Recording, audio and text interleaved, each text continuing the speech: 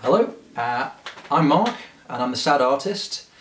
I've set this show up and my friend Mike here has agreed to interview me, so because it's just, let's face it, it's a lot more fun talking to each other than me just spewing out a monologue at you. I think it'd be quite cool if you interviewed yourself, just kept changing chairs, but I don't know how I would look on camera, so maybe not. One day, perhaps. One day. Yeah. So ask away, Mike. Cool. So, first question. Who the hell are you? Well, my name's Mark. I'm an artist. I'm also, I used to be an interior decorator. Well, still am. Still occasionally do the odd decorating job, yeah, which helps to fund my practice. It also really influenced how I paint as well.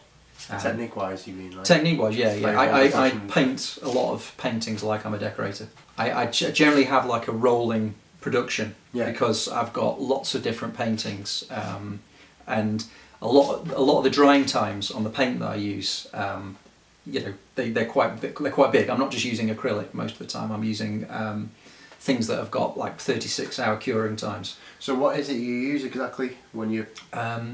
Well, at the moment it can be anything really. I tend to stick to mist tins, old paint that I've found in garages and stuff, just because I've got it.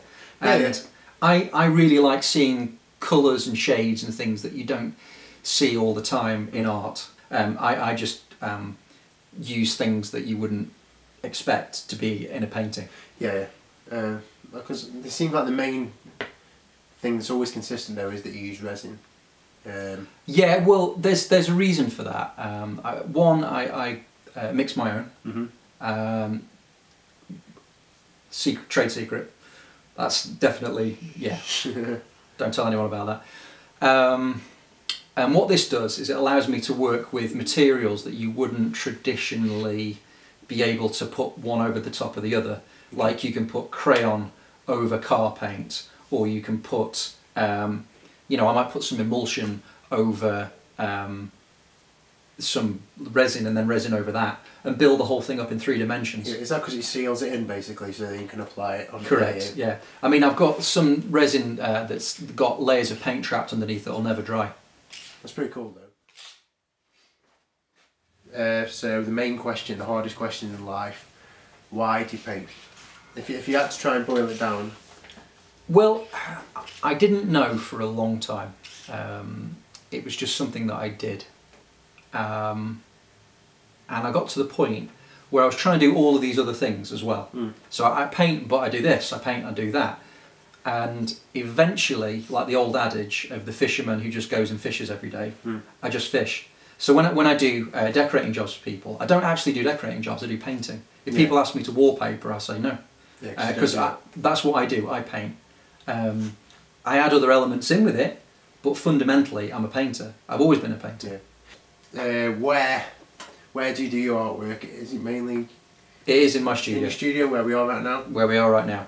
So you don't really There'll be plenty of stock footage to see that. Yeah, I don't really think you do it anywhere else, do you really? Like I seem to do mine just dotted around maybe, but no, you do all yours in the studio really. Yeah, I do, because it's a controlled environment. I didn't used to. I used to dot stuff about when we used to have a studio together years ago, and that I did have to sometimes do stuff out of the studio because it was so cold. Yeah, or that one time when you got hold of, he told me he was going to get hold of a couple of boxes of vinyl records, and then he turned up with about...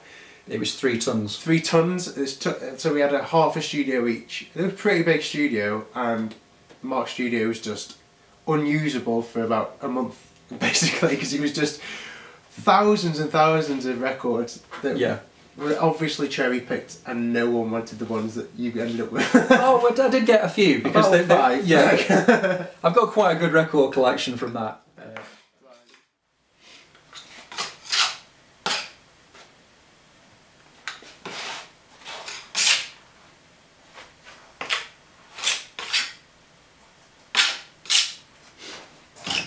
Well, really, I'm doing the sad artist because I'm sad. But Double D. Yeah, with a double D. Yeah, that's an acronym. We haven't figured out what the acronym is yet, but we will. It'll be something really important. Yeah, yeah.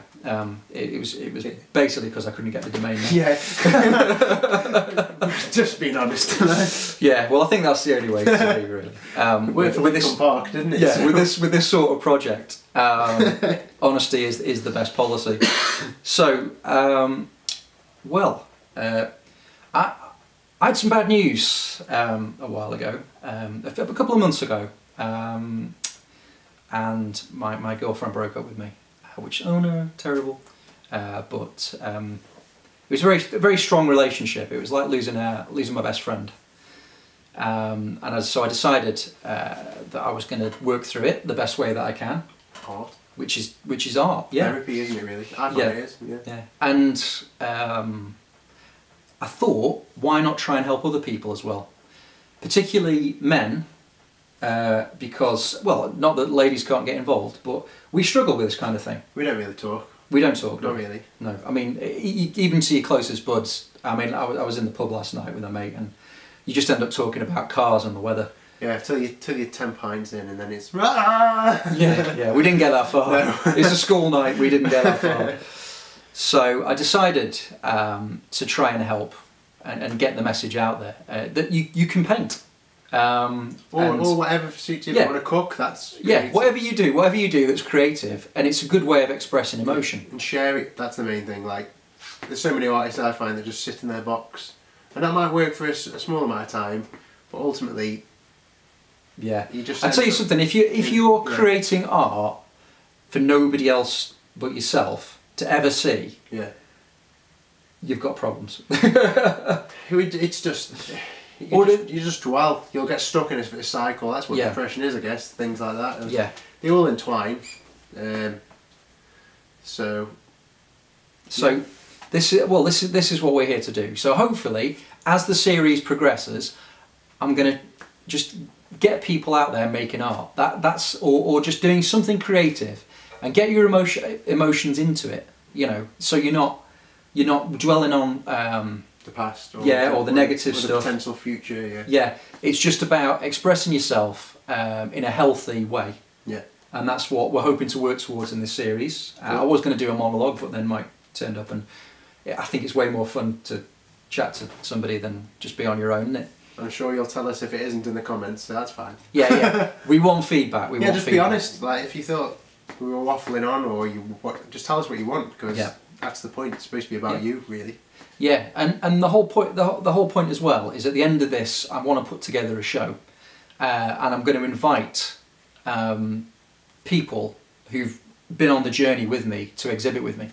So, I mean, obviously, I'd like to see your work first, because, you know, if you basically, if I don't like it, I'm not exhibiting. I won't be in. Don't worry. I know that's blunt, but it's honest. You know. Yeah. But maybe there could be a theme to the show, and it hasn't got to be depressing or anything. It could just be something coherent. I don't know. Yeah. Basically, get your emotions out onto canvas, whatever. And I tell you what, like you said about cooking, if one of you likes to cook, you can cater it as well. I'm a vegetarian, so it's gonna keep that in mind, please. Keep it vegan, just to be on the safe side. All my mates are vegan, so just some hummus and a carrot, it'd be fine. Yeah, and that'll be fine. Has hummus got butter in? No, it's chickpeas. Is it just chickpeas? Yeah, mashed chickpeas it's got oil in. If you don't take anything away from this other than that fact, I think you've done well. So thank you for joining us on the first episode of The Sad Artist, and I hope to see you on many more. Cool. Right. Bye.